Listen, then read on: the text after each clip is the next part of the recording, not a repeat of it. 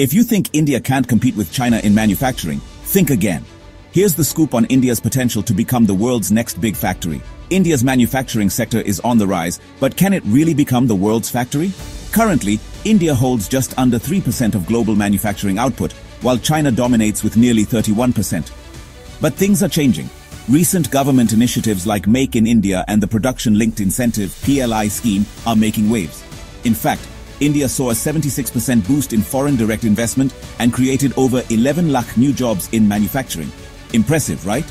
India's strengths are clear low labor costs, a huge domestic market, and strategic geographical location. Plus, it's making significant strides in sectors like mobile phone manufacturing and pharmaceuticals. But challenges remain, like infrastructure issues, land acquisition hurdles, and a skills gap in the workforce. So, can India dethrone China? Maybe not entirely, but it doesn't have to. Instead, India can carve out its niche in high-potential industries and build a specialized manufacturing hub. To truly succeed, India needs more FDI, embrace cutting-edge tech, reform labor laws, and skill up its workforce. If it does all this, who knows? India could be the manufacturing story of the next decade. Intrigued? Dive deeper into this topic on LyraPulse. Don't forget to subscribe, share, and leave a review. Stay curious, stay informed.